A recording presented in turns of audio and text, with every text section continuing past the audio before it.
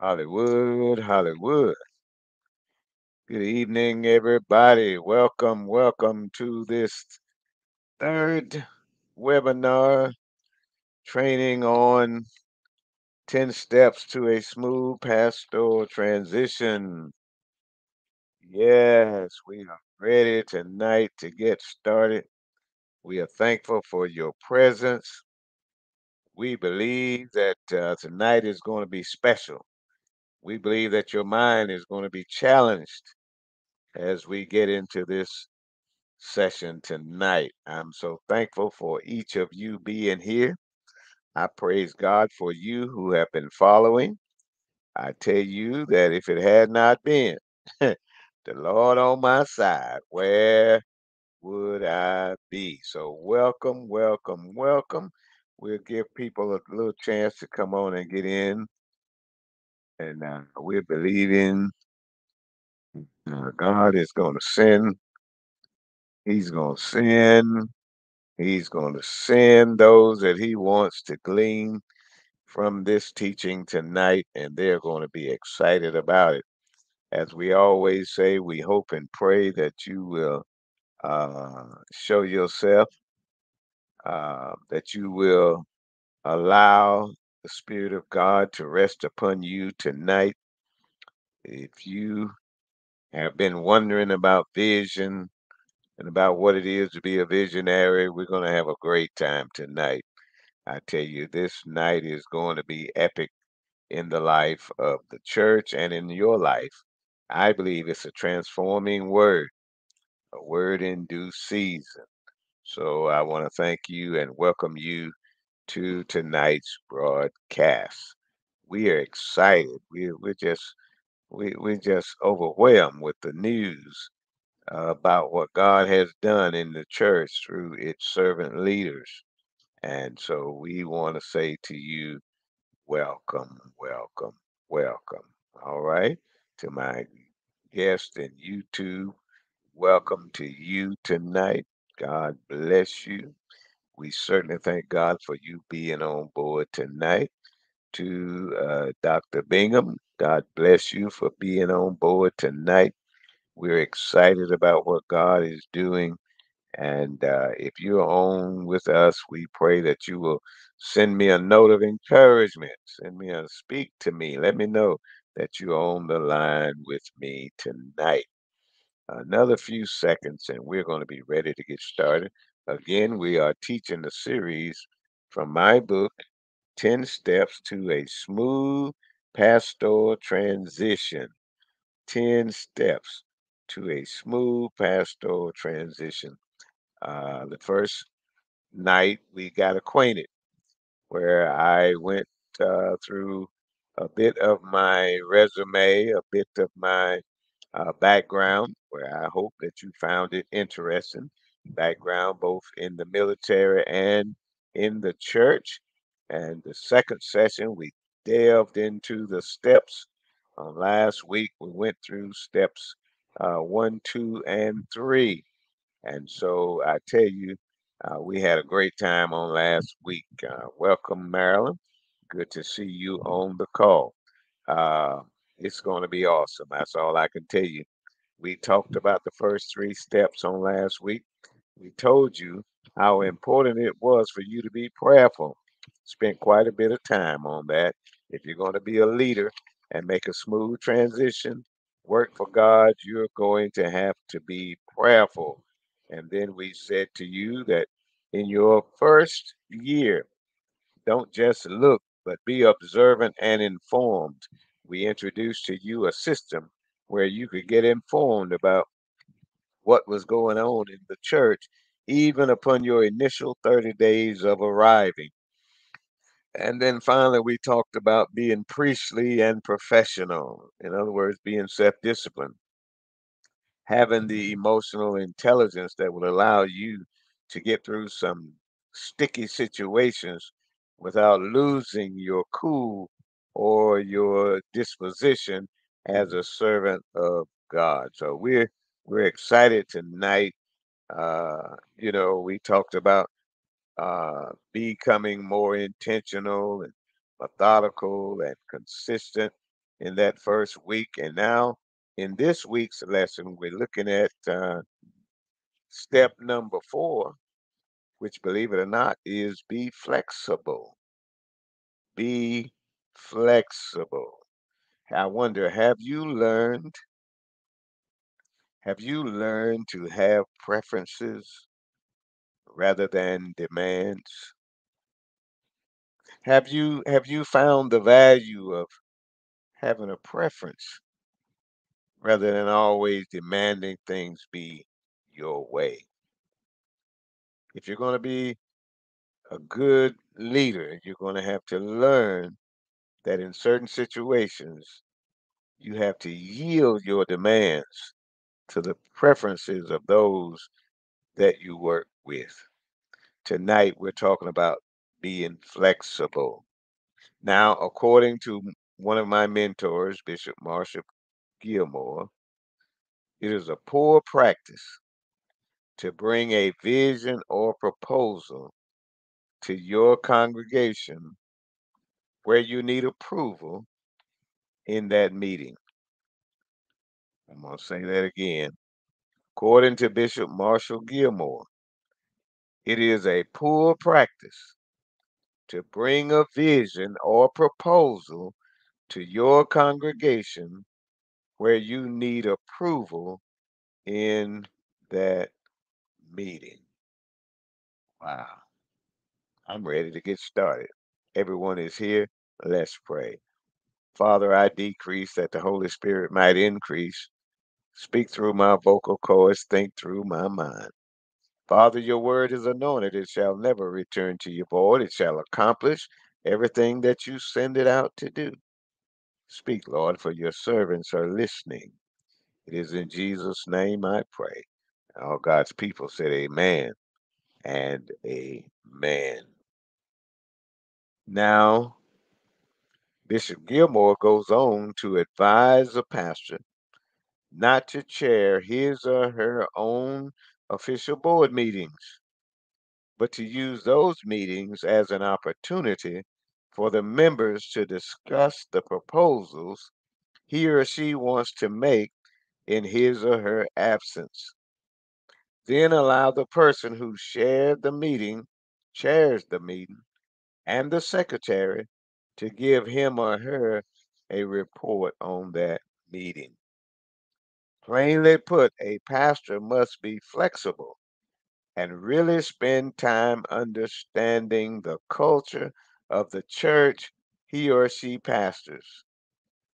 A pastor in transition has really not been at the church long enough to change the cultural dynamic in just 30 days, or even a year for that matter.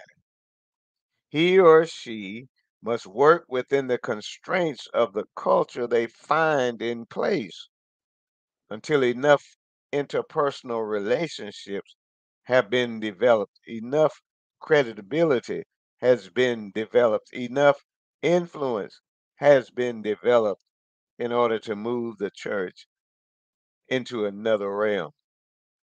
In other words, you have to learn to hear the word no, maybe, how about this, until you know your flock and your flock knows you. In those early stages, have preferences rather than demands as it pertains to church ministry. Told you about the incident in the first session with me arriving at Trinity Toccoa demanding a song. Well, I learned I should have never demanded the Toccoa church family to sing that song on my first Sunday. I should have been flexible enough and allowed our relationship to develop without such pettiness. Be flexible. If you're going to make a smooth transition, learn to be flexible. In other words, you're there to serve the congregation. You're not there to drive the congregation. You're there to serve the congregation. And it takes time for you to learn your role in that culture, in that church? What have pastors heretofore been doing? How have they interacted among the people? Be flexible to learn the culture of the church where you have been assigned. Okay? Step number 4, be flexible. Now, step 5, we talked about it in a separate video. I urge you to subscribe to my YouTube channel. That video is there. I urge you to listen to what it means to be consistent. But I will say this about it. Creflo Dollar preached a sermon one Sunday morning, and he stated consistency is the key to your breakthrough. Listen, when you show up, be the same person who showed up before. When you arrive on the scene, don't come as some person that you are not. Be consistent in your presence, in your professionalism, in your profile, in your words and actions. Be consistent. Become dependable. Let the folks know you. Don't always try to keep the folk guessing. Let them know who you are as a man or woman of God. And be consistent in those things that you're passionate about, that you are caring about as a minister of the gospel of Jesus Christ. Hold yourself accountable to your own core values, standards, and policies, regardless of the pull of the circumstances that may cause you to waver. Be firm, dependable, and stable. Be consistent. And when you don't know what to do, remember James, the moderator, who said, if any of you lack wisdom, let him ask of God, that giveth to all men liberally, and upbraideth not, and it shall be given him. Go to God in prayer. Ask God what you should do next. You have to learn to be consistent. Manage yourself. Lead yourself. You cannot bleed on the people. Manage yourself through prayer and fasting and seeking God's face. Then you will be consistent because a leader does not inflict pain. A leader bears pain. And if you're going to have a smooth transition, you're going to have to learn to be consistent. I know a lot of pastors have compromised their values trying to appease the people, only to leave the ministry early because they forgot who they were. They lost their identity. They allowed other people to dictate who they were going to be and what they were going to do. I advise you not to do that. And whether you know it or not, your congregation will appreciate a strong leader who is unintimidated by objection and who handles himself or herself in a priestly and professional manner. We discussed that last week. Go back and review the video. Step 5, be consistent. Step 6, be methodical. Now, I've talked about this so much you probably hear it in your sleep, but you must develop a method of operation that the people will learn your method of operation. Just as Jesus said in Matthew 6:33, seek ye first the kingdom of God and all his righteousness, and these things will be added unto you. What Jesus was saying is seek God's method of operation, God's method of doing and being, and imitate that. Then everything else you need will be given to you, will be added to you. When you do things God's way, God will meet your every need. So, pastors, develop your system of operation and share it with your leaders and with the congregation.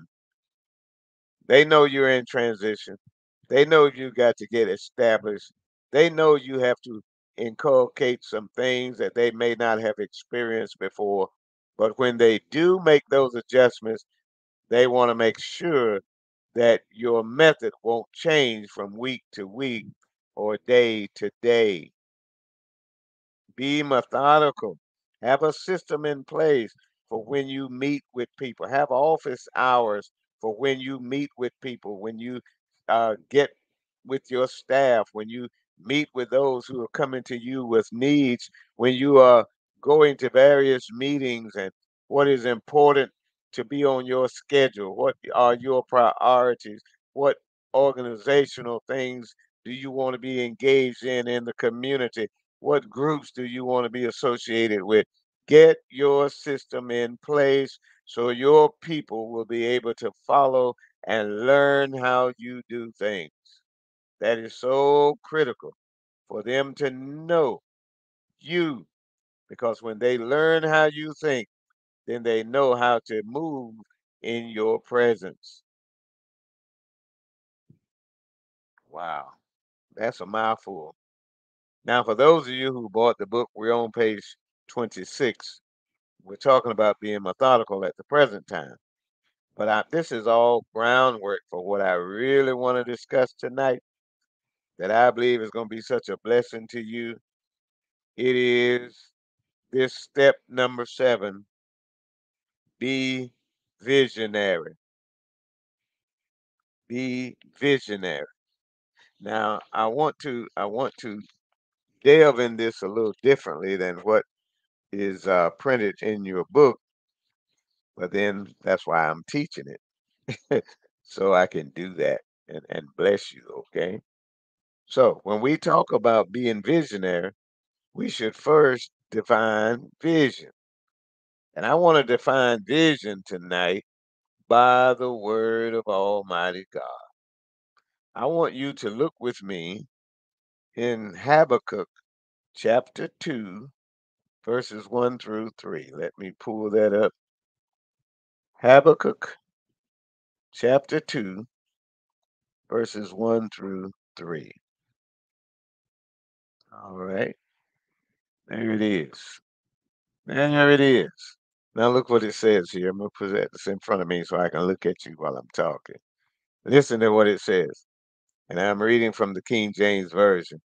I will stand upon my watch and set me upon the tower and will watch to see what he will say unto me, talking about God, and what I shall answer when I am corrected or when I am reproved. And the Lord answered me and said, listen, write the vision and make it plain upon tables, that he may run that readeth it. Did you get that? Did you get that? Let me read it again. I'll read it from the Message Bible. What's God going to say to my questions? I'm braced for the worst. I'll climb to the lookout tower and scan the horizon. I'll wait to see what God says. Listen, I'll wait to see what God says, how he'll answer my complaint. What is a vision? A vision is a response to the questions that you will bring to God and the answers that God shows you to those questions. A vision is what you see. Emphasis on you. As the leader, John Maxwell teaches you should see further than the people you lead. You should have already gone where you're leading them to. You should have already seen where you're leading them to. What do you see? Because out of what you see, you will write the vision. You will write what you have seen in such a way that whoever reads what you have seen will be able to go there, will be able to follow. Now, listen, Habakkuk says, what is God going to say to my questions? I'm braced for the worst. In other words, God might not agree with your plan. God might not agree with your assessment. So you need to lay that aside and look to see what God will answer when you roll your plans before God. And if God just kills every plan you have, be flexible, be pliable in God's hand. Give God the right to speak into your situation and for you to obey what he says.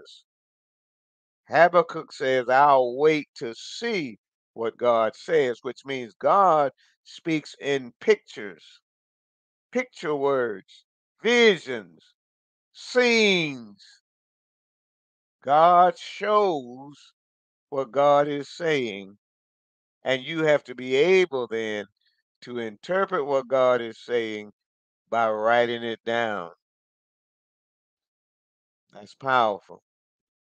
That means you have to be prayerful in order to understand what God is saying. Joseph had a dream. He interpreted for the king. And the king said, well, since God showed you that, you be in charge of what?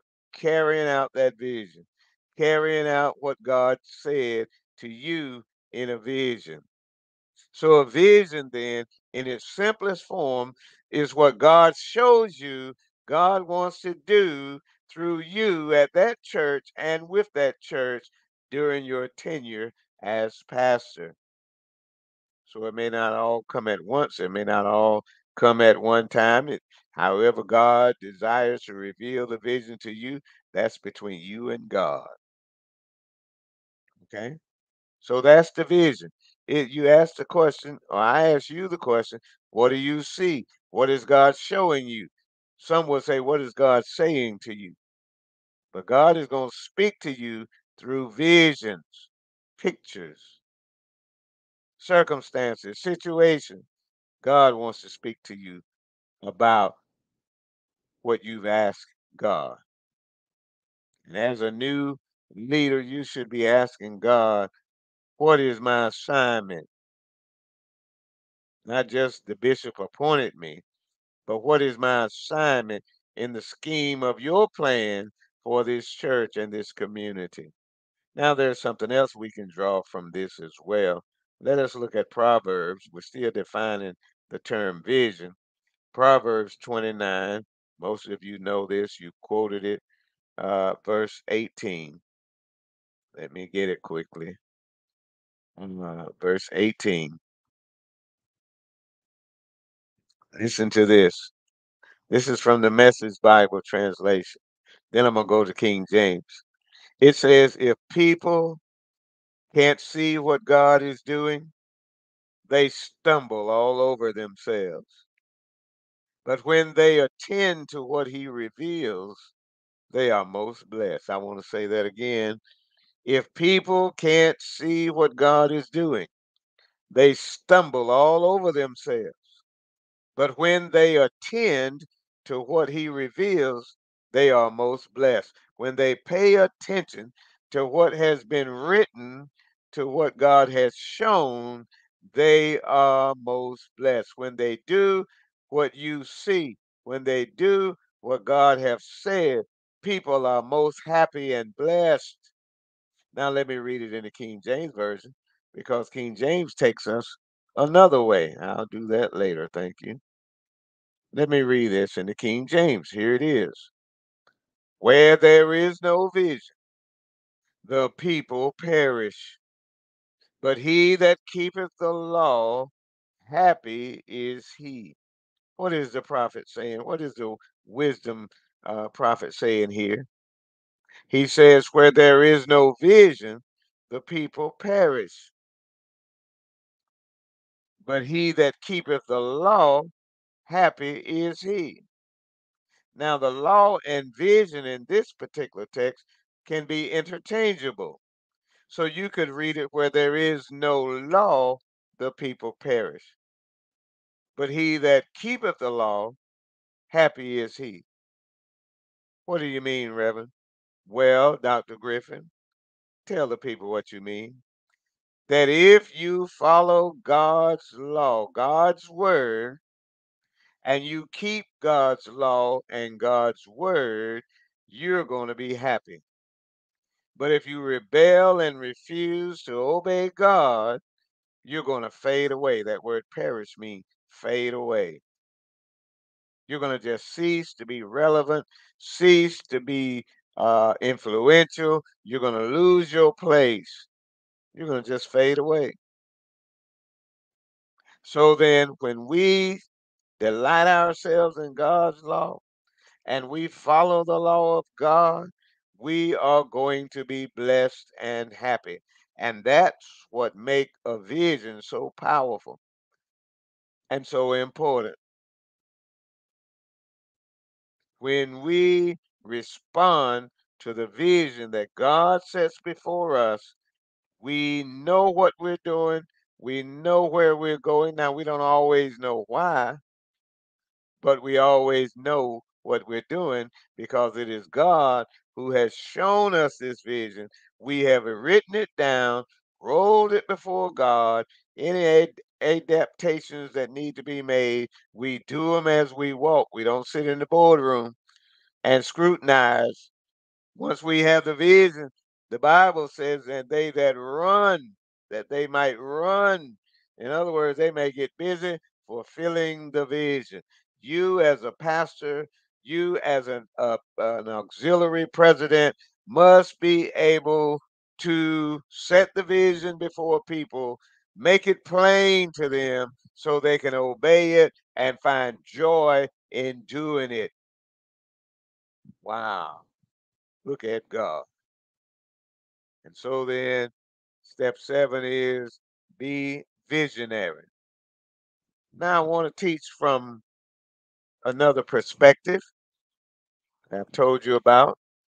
Uh, Not long ago, as one of the teachers at the Louisiana Annual Conference, I taught from the subject leadership that renews the local church. And there are some transformative things that I want to grab from that teaching for the next few minutes, because it's important that you, as a leader, are able to communicate your perspectives and your interpretation of who the church is and what the church should be. It comes from a book written by Howard E. Friend. It's entitled Recovering the Sacred Center, Church Renewal from the Inside Out, published by Valley Forge Press. I recommend you buy that book and delve into it. It is an exciting and transformative read. Okay, but let's go through a couple of things about this, because you have to answer these questions if you're going to be successful as a leader. How can you transform your church?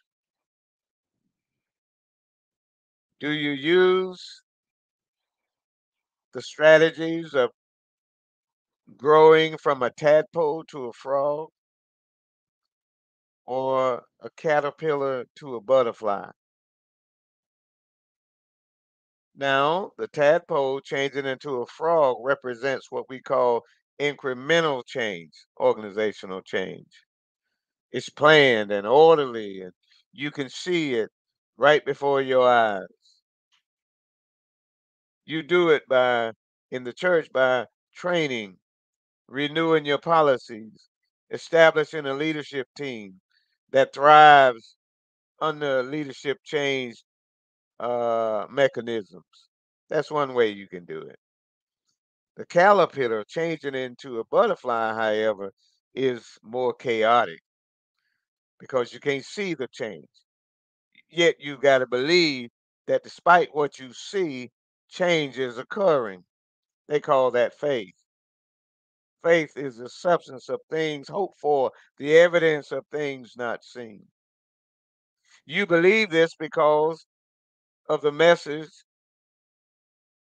that you have received from God, and that is God sent you to this church. Therefore, you believe that because Jesus loves you and because Jesus sent you there, he will not send you somewhere where change is impossible. You accept the appointment with the understanding that you have a mandate from God to do great things, to lead that church everywhere it needs to be. But you can also, if you're an effective leader, use both. Some things you will see develop as you lead your church. Other things will remain invisible until they just pop out like the caterpillar turning into a butterfly. You will be preaching and preaching and preaching, much like Ezekiel to the valley of dry bones. And you won't see any effectiveness for a season. But then suddenly you'll begin to hear and see your church coming together, being unified, working on one accord. Things are moving, things are progressing. The momentum has changed, and now you see the hand of God at work. That takes faith to be consistent, to be flexible, and to be the visionary. Takes faith. And any organization that you lead, you're going to have both types of organizational change working for you if you really apply these 10 steps to a smooth pastoral transition. Now, though things may be chaotic, though you may not seem to have a handle on people and programs and processes, you really got to have faith that God is somewhere in the mix, that God is working these things out for you and for his glory. So then you have to understand what your personal credo is about what the church should be. What do you see as the purpose of the church, and how would you define an effective, vibrant church? What leadership system or infrastructure did you inherit when you got there? How does your church operate? Does it operate like the tadpole or like the caterpillar? Now, here's a key question in this assessment of your leadership. Are you willing to change and become the servant leader that the church needs in its own context rather than your own? In other words, must your church conform to you, or are you willing to conform to the culture and the past administration that you inherited in order to serve the church? Is your way or the highway your mantra, or are you seeking to be a servant leader, seeking to find your role, your place of influence in that body of Christ? Humility, humbleness, finding your niche and thriving in your niche as the under shepherd, as the pastor, as the president of an auxiliary. Those are good questions. And I want to go a bit further. How you see the church, how you see the organization will determine your leadership style. Do you see the church as an organization, or an organism, as an institution, or as a body.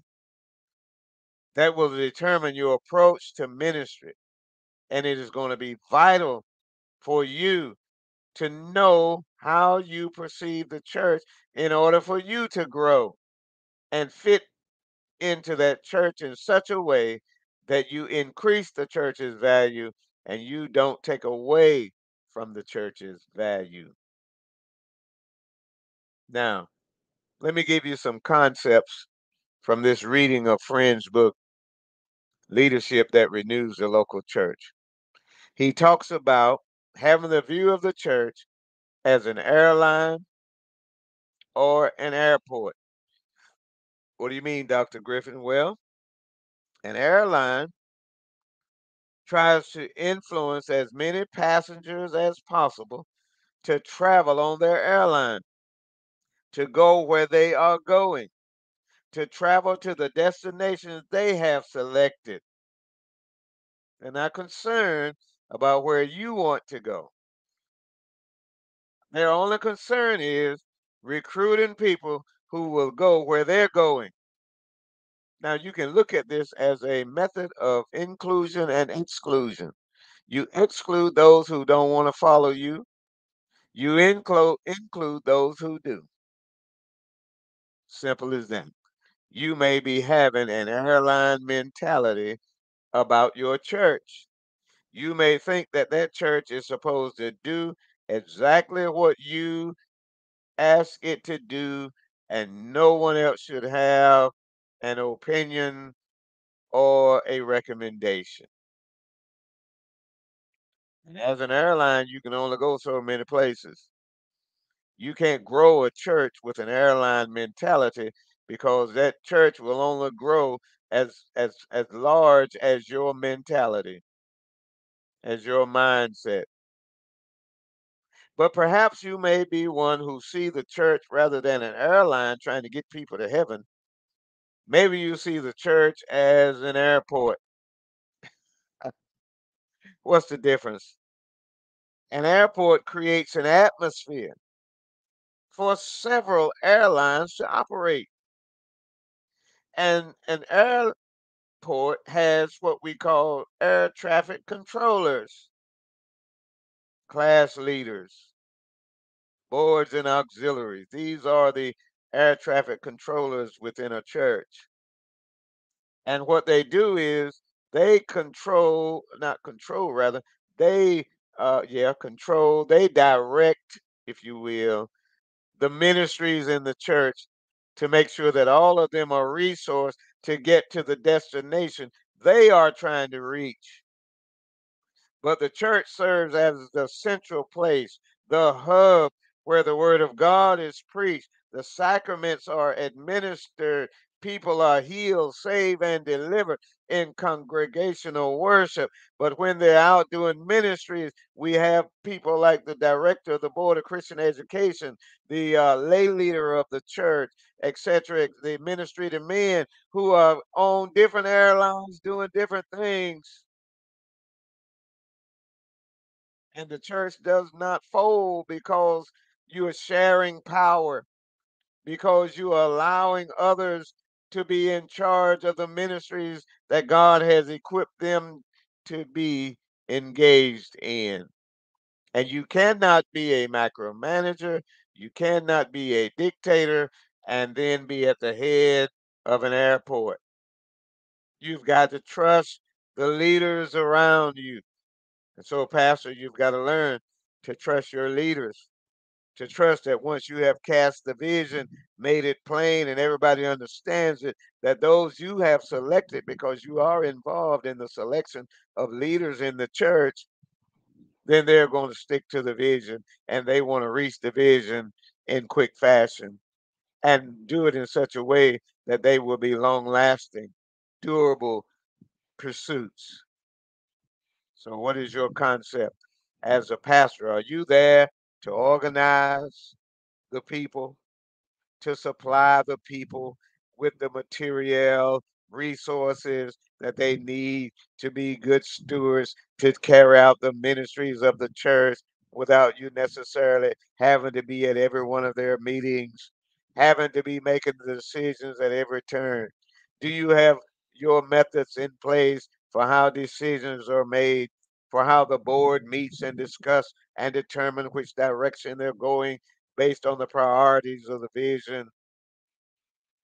Are you, as pastor, a pilot of a particular airline, Webster Parish CME Church? Or are you the pastor of an airport, Webster Parish Airlines Incorporated? Yes, how does your church function? Now, the airport may seem more chaotic. The airline will be more incremental because everything comes through you. But I believe you got to have a mixture of both. And I believe that as a pastor, if you want your church to grow more past 100 or 200 members, you're going to have to adapt your leadership style to fit that of an airport. Or maybe not. Let's look at a pottery store or a pottery workshop. A pottery store sells pre-designed pottery. Customers must choose to buy what is offered or else go to another pottery store. Some churches I've seen like this. They have one ministry, by God, that's all they got. That's all they want. They don't do it no other way. These are the ministries we've had since we were founded. And if you don't like it, go to another church. They're quite blunt. They have the mindset of a pottery store. You come here, you hear the gospel, you are baptized, you are saved, you come to Bible study, you come to Sunday school, you sing in the choir, you may usher, you may join an auxiliary, but this is all we got. We don't have daycare and children's ministries and youth ministry. What are you talking about? This is what we have, and we don't even have nurseries on Sunday morning. So if this doesn't suit your family, go on down the street, St. Rest or St. Tree Bob. They got everything you asking for. We don't, and we not finna change for you. This is our pottery store over here. Some pastors have that mentality, and so do some members. And then you may be a pastor who see your church as a pottery workshop. Now, workshop has the basics, fundamentals that I just mentioned, and they offer it, but it also affords customers the opportunity to create their own. They allow new members orientation classes. They allow new ministries, divorce support groups and mental health support groups to come together under the umbrella of the church.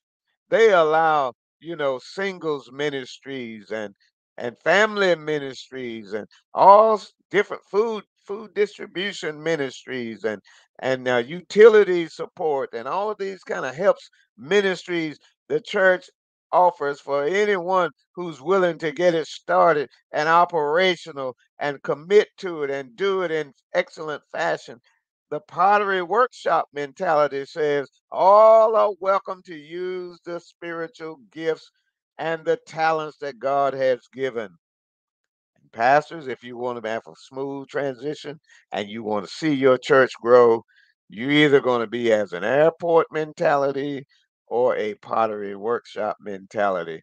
But if you want to stay small, then you'll do the airline and the pottery store. But I've got one more I think you can relate to, and that is a baseball team or a baseball league. Now, baseball teams play on a field or someone else's field. The team leaders concentrate on getting as many players in the game as possible, pinch hitters, base runners, backup pitchers, and the like. The object is to win the game. That's what the team wants to do. That's all they're focused on is to win the game. That's all they manage.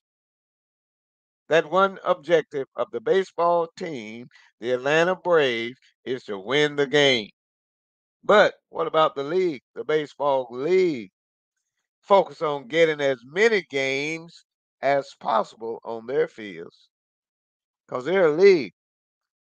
One team won't do anything for them. The use of the field is more crucial than the players engaged in the games. In other words, they don't want their church to sit closed Monday through Saturday, nothing happening at the church until Sunday or Wednesday evening. You know, in the league, only a certain number of players can play on one team, but because you have a field, when you have more players than authorized, you can start more teams. You can play more games. The object is to keep the game going with as many different teams as possible. Youth, young adult, children, missionaries, lay. Keep the doors of the church open. Tutoring programs, mentoring programs. Open your concept of what the church is in today's society. But you have to have an understanding because based on your leadership style, perhaps you've never had this type of conceptual imagination of your role as the leader and as the pastor. So you can be an airline, you can be a pottery store, or you can be a baseball team to do your incremental organizational change, or you can do transformative change by being an airport, a pottery workshop, or a baseball league, or you can combine the two. Pray over it, think about it, and see what God says to you. Finally, are you a specialist store or a mall, which is similar to what I just said about the baseball team and the baseball league? Specialty stores are really smaller than the malls and the stores in the mall, but the mall is made up of all kind of stores. The mall metaphor is more like a connectional church. CMEs, United Methodists, African Methodists. It's got its first churches, its flagship, its mother liberties and such. And it also has a lot of smaller church, all under the same umbrella, all doing various ministries, and they're all supporting one vision. Specialty stores are concerned about what they're selling, but the mall opens its doors for all types of products to be sold. And our connectional church, I believe, has opened its doors for all types of ministries to move forward with their blessing. I think there's a place for all the gifts and graces of God in our connectional church. And if you're going to make a smooth transition, I want you to be able to imagine your church in this great mall called the Christian Methodist Episcopal Church. Find the products that you're going to be offering to your community. And I dare you to investigate, and you will find that the CME Church has resources, mentorship, and training that will help you be effective. Now, we're talking about the different types of concepts of what a church is, but I want to say a word about the preacher, and then I'm going to pivot because I only got a few more minutes left. Let me ask you this question. Does your preaching produce logical results? The sowing or reaping paradox. I sow here, turning the soil, planted in straight rows, watering and weeding. Then I watch. Time passes, and something catches my attention out of the corner of my eye. I see buds and blossom, flowers, fruits, and vegetables over there. An unexpected harvest. That's that chaos model we talked about the caterpillar. and the butterfly. Nothing happens if you don't plan, but don't expect what you plan to necessarily happen. That's that incremental change. You can plan all you want, but that doesn't mean what you plan is going to happen. What did we say on last session? Roll your plans over before the Lord. Give God a chance to tweak your plan. And then, if your church had a name, if you were going to write about your church as a human being, as a person, how would you describe your church? What size would it be? How tall will it be? What would its conversation be? Its language? What would its heart be? What is the heartbeat of your church? What one thing your church is known for throughout the community? Describe your church as if it was a human being and ask yourself, would you like to be associated with that person? Exactly. Exactly, Marilyn. You're right about it. Yes, yes, yes. You can plan all you want. That does not mean that your plan is going to work or even come to fruition. People sometimes just won't support your plan, won't show up to show you any support of your plan. However, that does not mean that change is not taking place. They may be in caterpillar cocoon stage, and you just can't see how it's working in your favor. So you've got to know that if you're going to make a smooth transition, you require faith in God. You've got to believe that God is with you on your new assignment. You've got to believe that you're on a divine appointment with that church and its membership.